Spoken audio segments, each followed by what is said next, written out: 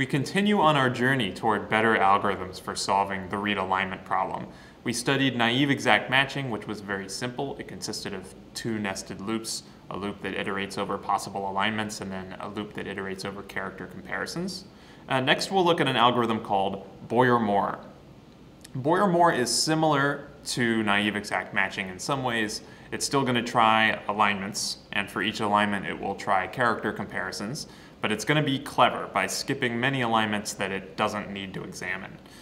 Boyer-Moore is a very popular algorithm. It's been around for a long time, and it's really the benchmark exact matching algorithm. There have been many variants on Boyer-Moore proposed, and it's implemented in many different systems. Chances are very good that at some point you have done a search in a web document or a file on your hard drive, and that search was implemented using Boyer-Moore. So we'll start with this insight. Here's a snapshot of one moment in the naive algorithm. We're trying to align word, the pattern, with these characters in the text, and eventually we hit a mismatch where the character R in our pattern mismatches a U in the text. So normally, if we were doing the naive exact matching algorithm, we would now, once we reach this mismatch, we would break out of the inner loop and we would move on to the next iteration of the outer loop, which is going to try the next alignment to the right.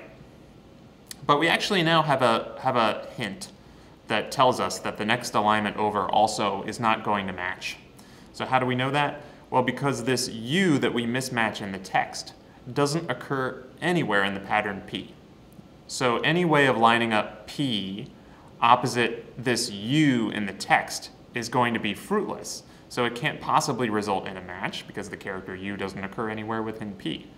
So we know that we can skip the next two alignments. Both of those alignments will still place P such that it overlaps the U in the text, so we don't have to try them. We can skip them. We know that they're not going to result in matches. So this can be generalized into a principle that we can use in a lot of situations. And in fact, the next algorithm that we discuss, Boyer-Moore, uses this principle to the maximum possible extent. The principle is that we're going to learn from the character comparisons that we do in order to skip alignments that provably won't result in a match. They won't be fruitful. So the first thing to know about Boyer-Moore is that we're going to try alignments in left to right order, as we did with naive exact matching, but we're going to try character comparisons in the opposite order, in right to left order.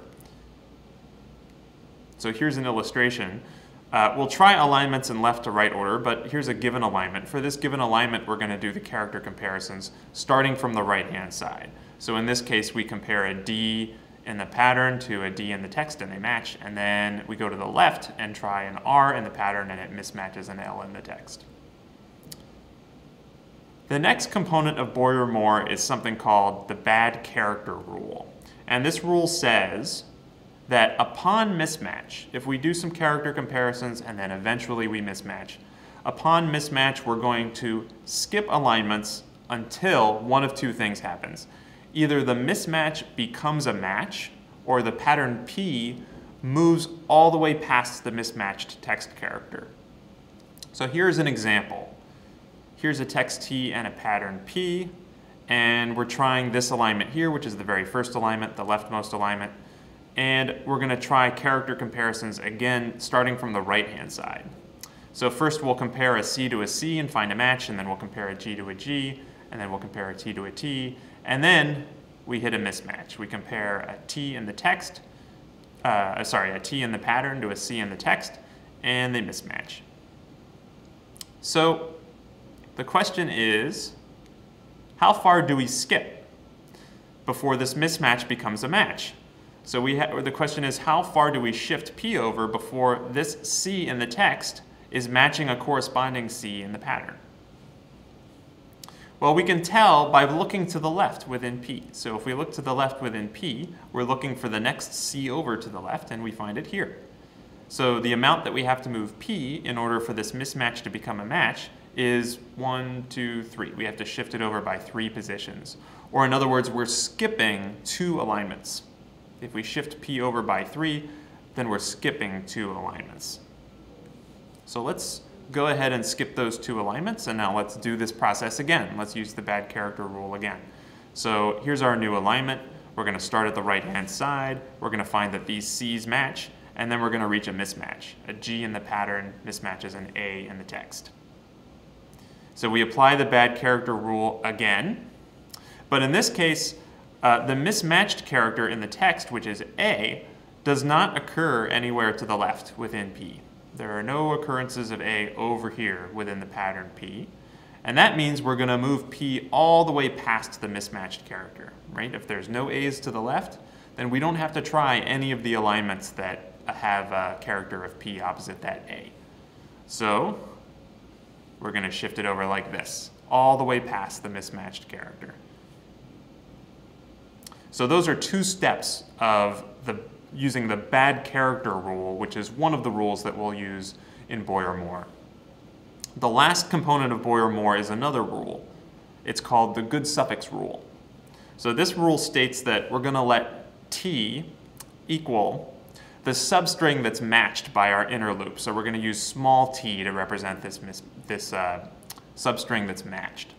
So in this example, we did the character comparison starting from the right again, and we matched a C, and then we matched an A, and then we matched a T. And then we reached a mismatch. A T in the pattern mismatched a C in the text. So we're going to call this substring right here small t. So we're going to skip until there are no mismatches between the pattern P and small t, or until P moves all the way past small t. So you can see how this is related to the bad character rule. The bad character rule said that upon mismatch, we want to shift P such that the mismatch becomes a match. And the good character rule is saying essentially that for the characters we did match, we want to shift P such that we don't turn any of those matches into a mismatch at the end of that shift. So in this particular case, when we apply the good suffix rule, how far are we going to skip? Well, let's look for another occurrence of small t, which is TAC, further to the left within P. You can see one right here. So the shortest amount that we can shift P is such that this TAC in the pattern P comes under this TAC in the text T. So in that case, we'll have skipped 3 alignments. And once we've done that, here's our new alignment. We've now shifted P, and here's our next alignment. And we have several matches. So that, again, we have, here's our small t, the portion of the text T that we matched. And so now how far do we shift P before there are no mismatches, no new mismatches between P and the characters in small t?